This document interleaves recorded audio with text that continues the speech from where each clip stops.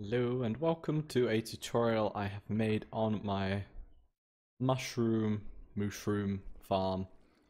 The farm where you get mushrooms from mushrooms. As well as some extra added bonuses like could have been a steak and leather, as you do. I'm going to quickly do a quick showcase of how this thing actually works.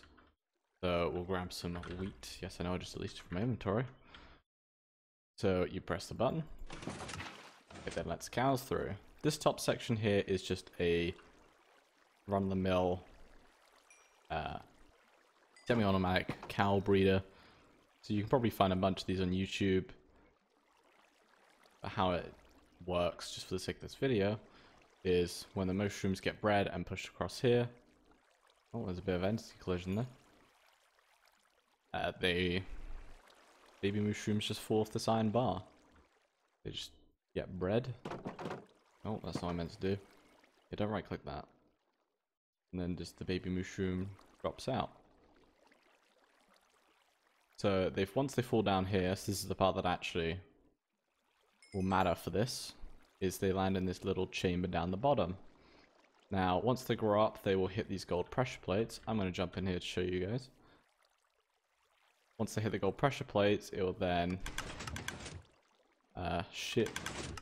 drop lava and shear them. Oh right, I accidentally destroyed this when I was testing. There's meant to be lava in there. But these fire off nice and quickly and don't leave any lava behind.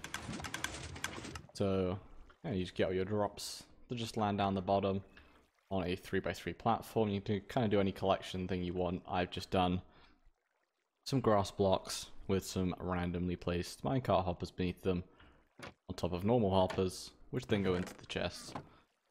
You can also just do this a little bit simply by putting soul sand or some other block that isn't full, but not too low down, as you don't want the mushrooms, when they grow up, not to hit these gold pressure plates.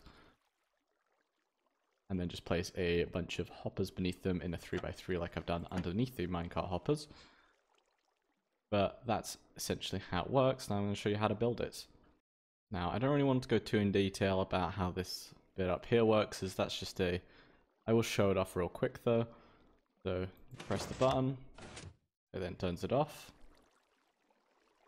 Press the button, and turns it on. The key thing here is button into monostable circuit, so it leaves the redstone block behind. The redstone signal from here just opens the fence gate. The other one goes into these dispensers to shoot the water. The key thing being is when the block moves right there, it will unpower for a second so it re-picks up the water when it retracts and then sends it back out when it's shot. And that's essentially it, is they just kind of go in a loop. So down here, I've got a cross section over here so I can show you how it works.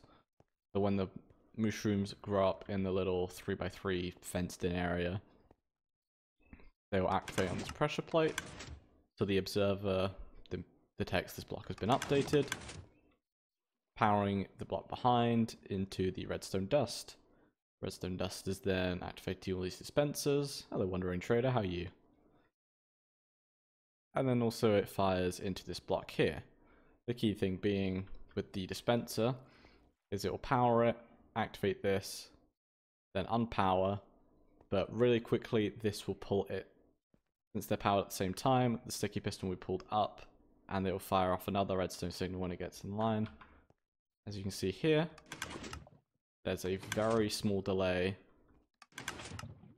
of the dispenser not being activated. So it just fires off nice and quickly so nothing burns. As for some reason I've noticed in the snapshot, when baby cows or mushrooms are up against a wall rather than fences, they will try and jump, which means they start activating the gold pressure plates, and the whole thing isn't very good. Let's test it with a llama. Nope, oh, he's run off. He's pulled them away just in time. Yeah, so that's how the entire thing works. So I hope you guys enjoyed. And leave a comment down below if there's anything that I think that I might have missed. I don't usually do redstone tutorials, but I want to get into them because it's pretty fun. To be honest, making your own stuff like this and just showing people who might not know what to do and that kind of thing. Pretty fun. Also leave comments if you do know what you're doing, and any improvements you might suggest to this design. Maybe I'll make a second version when the full release comes out. But for now, I hope you enjoyed. See you again next time.